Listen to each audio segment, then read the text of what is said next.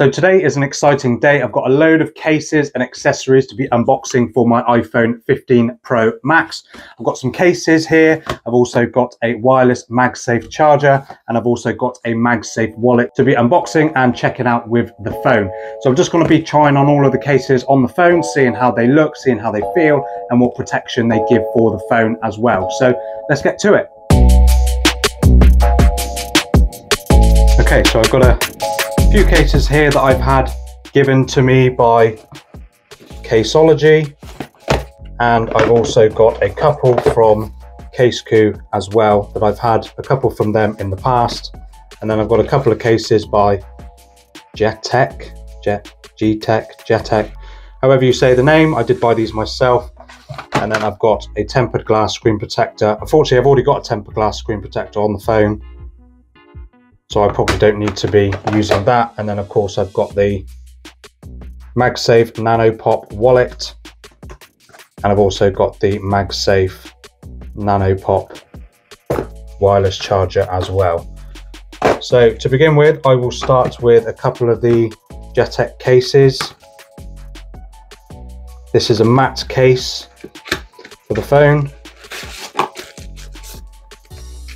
which I think a lot of manufacturers do make cases very similar to this one.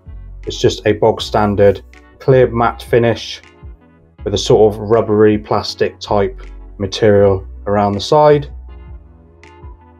So it's a pretty basic case for the phone.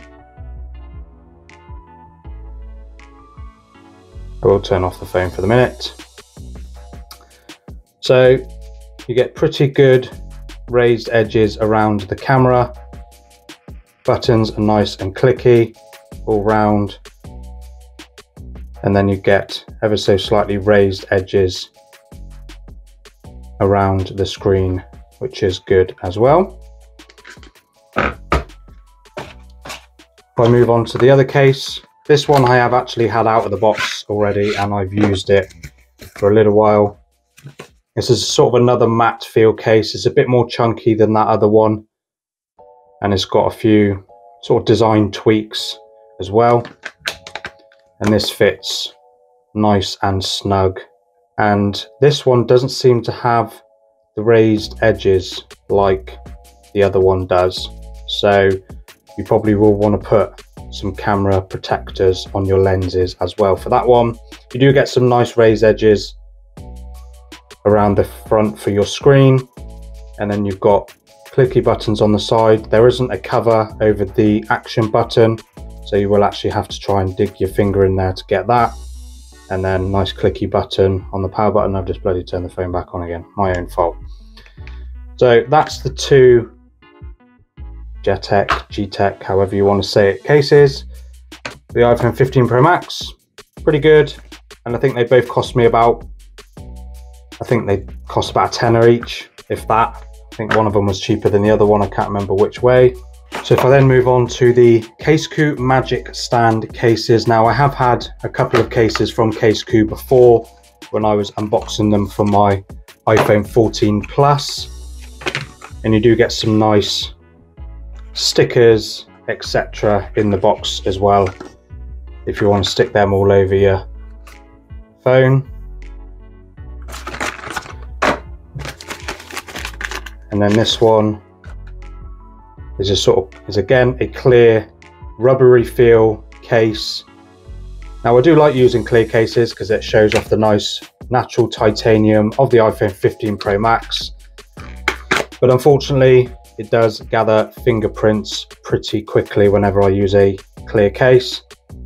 But you do have the mag stand on the side of the phone to turn it on its side when you're watching media, and then you have got some raised edges again around the camera housing, and then some nice clicky buttons again, and then raised edges around that screen.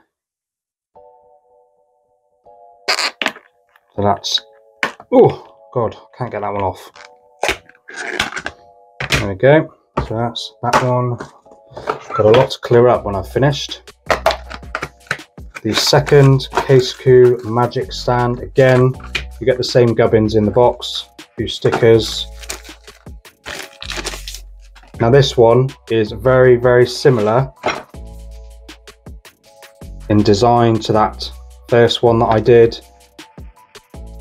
Got the branding of each case on the side, identical power button position, and also with the buttons, volume button and the action button, and then you've got the holes for attaching a lanyard if you want to. Very similar material, but of course on the Caseology again, you get that MagSafe stand bit so you can stand it on its side again. Now these are really strong hinges on this Magic Stand case. They use loads of different parts in this hinge to make it nice and sturdy, and it can withstand something ridiculous like 300,000 opening and closing. It's something like that, so it's really, really good. And again, raised edges around that camera housing, and then raised edges ever so slightly around the edge of the screen, more so in the corners there, less so around the edge here. But a really nice case, doesn't add too much bulk to the phone like what I found with this one. It does add a fair bit of bulk to it, but yeah, this one is decent and it's good quality, high quality materials. So that's the Jetek and Caseology cases. If I move on to these Caseology ones, now I've never used Caseology cases for an iPhone. I have got one on my Pixel 6 Pro. I have done a video for this, so check that out if you're interested. And it's a really great case. And I actually do have one on the Galaxy S22 Ultra, which is what I'm shooting this video on as well. And I've got a video coming up for that. So subscribe if you're interested in seeing that one. Now this first one is called Capella Mag Kickstand. So again, it's another clear case, which unfortunately will gather fingerprint smudges, which they just always do. You get a nice cleaning cloth in there. This one's got some nice textured bits to the side to make it a little bit more grippy, which is nice. And then the kickstand on the back, which I'm probably going to fail at attempting to get it out. Ah, that'll be why. So you've got to take that off first. Now that's a nice addition for this case, just a little bit of extra protection in transit. So that's something I wasn't aware. You learn something new every day. Ah, there we go. I was trying to do it the wrong way around. Duh. So we'll chuck the case in. Fits nicely. Nice stand on the back, high quality metal with Caseology's logo on the back there. And then not so much raised edges around the camera housing. There is a little bit. And then you get the usual raised edges around the screen. Not too much, but enough to protect it if you're lying it face down. This next one, Nano Pop Mag. Interesting. Made a hell of a lot of mess on my desk. So again, you get some cleaning wipes and a cloth to clean your screen off before application. That's actually quite a nice sort of plasticky, silicone-y feel, but it's not the sort of material that's gonna attract dust and lint all the time like some of these cheaper silicone cases. And it's got that same textured bit just on the lower part of the case for extra grip, which is great. So you pop that one in. That one actually looks really nice. I do like the yellow accent around the camera housing. Again, not too much razivity around the camera lenses and not a huge amount around the screen, but it should be enough to protect your screen when you're lying it face down. And then nice clicky buttons all around. So yeah, all your ports are as they should be. And then again, you've got the holes there for attaching a lanyard if you want to. That's quite a nice one actually. I might use that one for a while. I'm a bit weird. I tend to use I tend to flip between using various cases quite a lot. So I always have multiple cases for my phones because I like switching them out. This one is called Athlex, and I would imagine the unboxing experience is going to be very similar.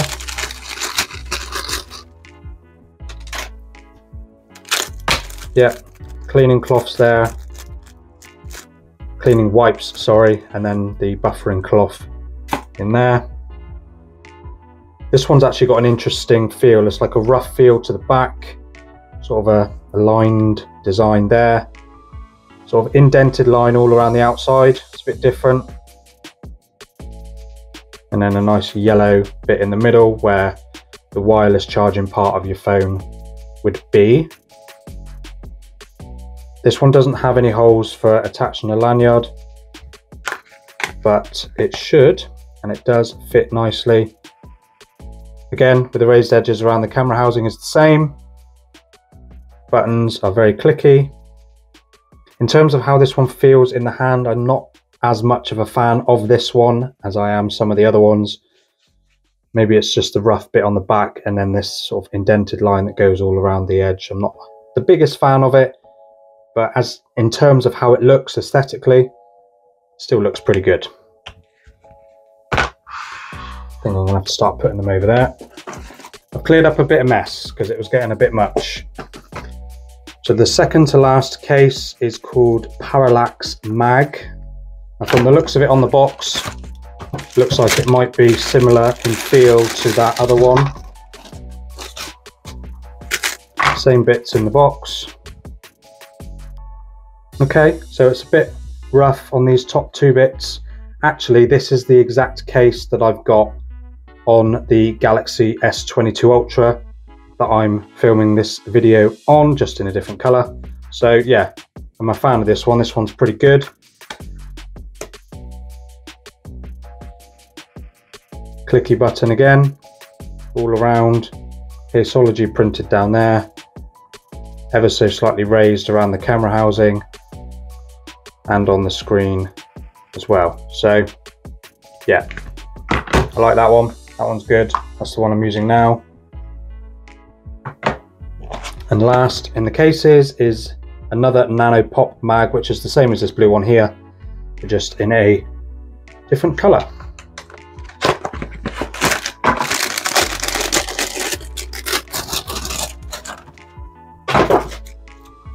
Same bits and bobs.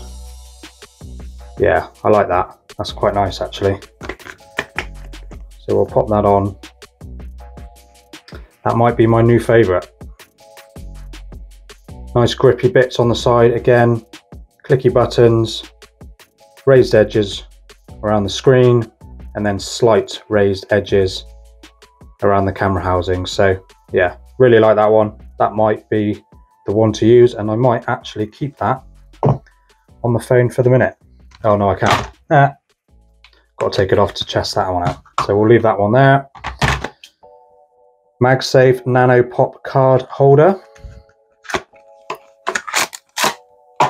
I've never used a MagSafe card holder on any iPhone that I've had.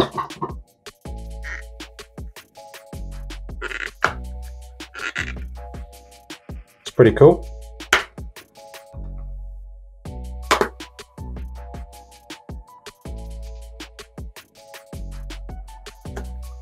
Yeah, I mean, that's a sturdy magnet, nice premium materials, nice stitching around there. I do really like that. And it opens up so you can add more into there. Downside for me for this is I wouldn't use it as it is because I'd be petrified that my phone would get scuffed not being in a case. But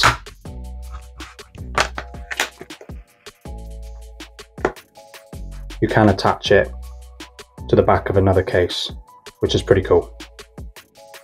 But of course, the downside with that is it does add a bit of bulk to the overall feel of your phone. But yeah, not a bad way to keep your cards in one place. And then lastly, the MagSafe Nano Pop wireless charger. Okay, so it's a nice idea with this.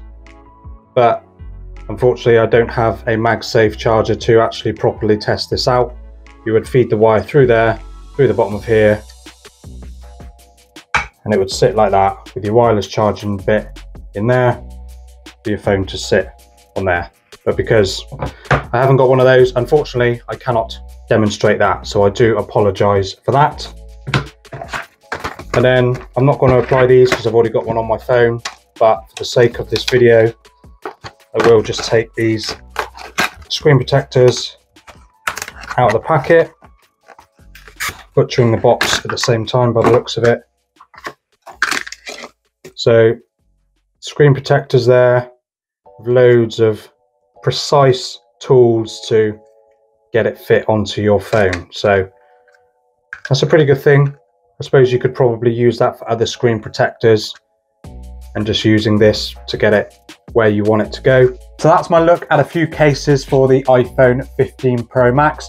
Overall, I'm really impressed with the quality of all of these cases, and they range from about £10 each off Amazon to some of the Caseology cases which can go up to 20 or 30 quid. But you are getting some really nice cases, some really premium materials and great protection for your phone. So if you'd like to see more videos like this, please do make a comment down below and subscribe to the channel for more videos like this. And here is the Caseology case for my S22 Ultra.